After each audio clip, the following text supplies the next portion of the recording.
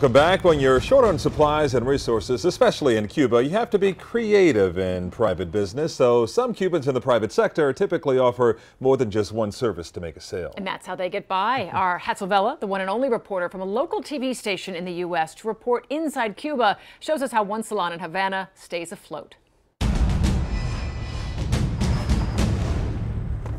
Close to the center of Guanabacoa, it's a home like any other.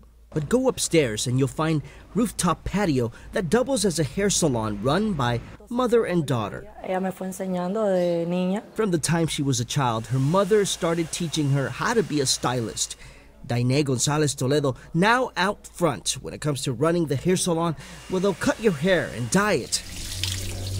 But her specialty is hair extensions and fake eyelashes, which is popular amongst young Cuban girls and makes them the most money. $5 for both eyelashes, one for each extension.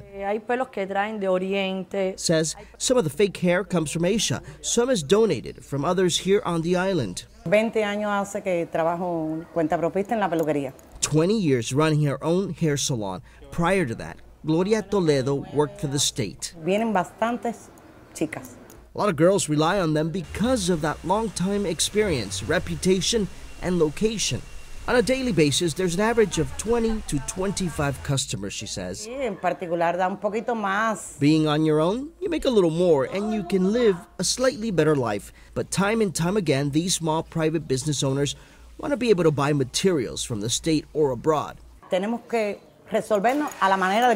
We have to figure it out. The Cuban way, she says. That typically means bringing stuff from abroad or buying it in the black market.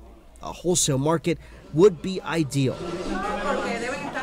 So to make extra cash, they pull double duty, doing something else. Out front, a cafeteria. A little side room is where they make Cuban fast food for their customers or anyone else who happens to be passing by. If you like to work, you can make decent money. I'm Havana, Local 10 News, Havana.